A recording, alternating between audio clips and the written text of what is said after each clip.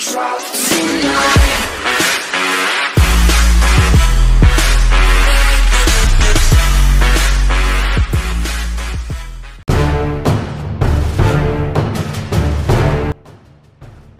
No argument can be brokered that we do not live in an automotive enthusiast's gilded age, where even big SUVs can be ordered track-ready from the factory, boasting performance numbers on par with exceptional sports cars like Porsche 911 S and Chevrolet Corvettes.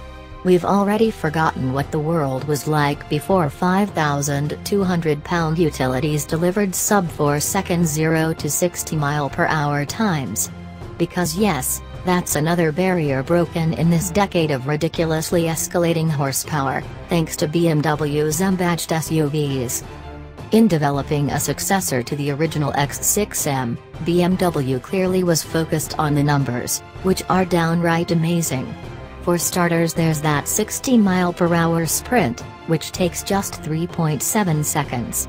Or put the X6 M on a drag strip where it will run the quarter mile in 12.1 seconds at 115 mph. Both outpace the Mercedes-AMG GLE63 S coupe, the X6 M's new archrival.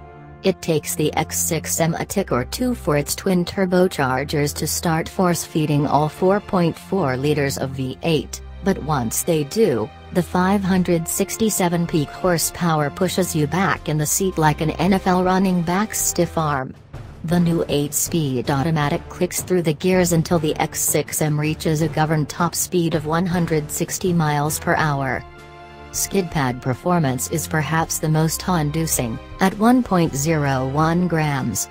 All that grip is generated thanks to some of the largest rolling stock available outside of the supercar realm. 10-inch wide front wheels shod with extra-load Michelin Pilot Super Sport tires size 285/35 ZR21 and 11.5-inch wide rear wheels wearing 325/30 ZR21S.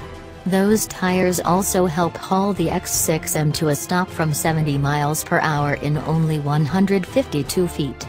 That's on par with BMW's own M3, which weighs 1,600 pounds less. In fact, all of the X6 M's test numbers are roughly equivalent to those of BMW's compact performance sedan.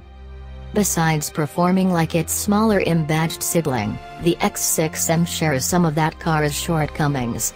Steering feel in the SUV is similarly lacking, although with differing expectations given its much larger size, the calibration here is actually more appropriate. The engine sound, however, is just as artificial as in other BMW M products that use the company's pipe hidden through the stereo technology. While we don't expect a turbocharged V8 to sound as good as a flat plain crank V8 any more than we expect it to sound like a flathead V8, the engine in the X6 M doesn't sound much like a V8 at all. The biggest demerit to the X6 M comes in its ride quality, which ranges from firm to unacceptably, jarringly firm, depending on how its air suspension is adjusted. On roads that are less than perfect, the head toss gets to be enough that wearing a helmet as protection against the suede headliner seems like a not terrible idea. And then you'd be ready for the track, which is where the X6 M best acquits itself.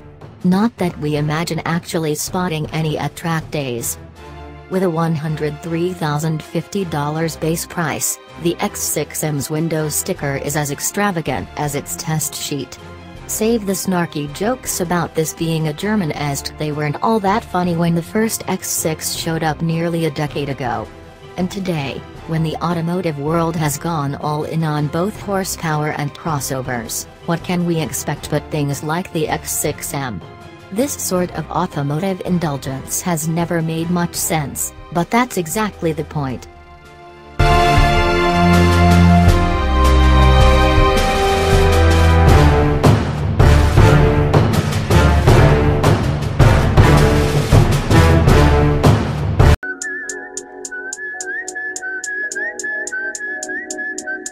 Rob Stone, 2 damn phones, Babylon.